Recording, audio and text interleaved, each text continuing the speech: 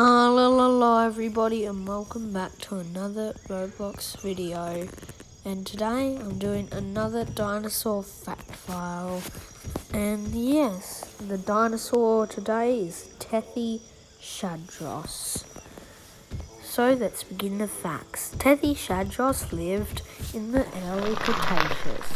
It was one of the smallest hadrosaurid dinosaurs ever.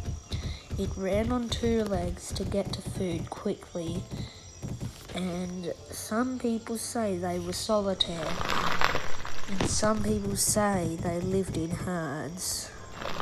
I believe they were solitary. Even though they were very small, I'm pretty sure they were still solitary. Food was the key. They could get from one plant to another in at least 10 seconds.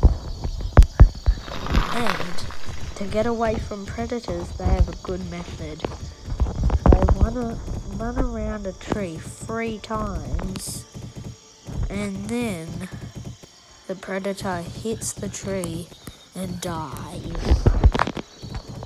And their speed is probably the main answer to how they normally would get away.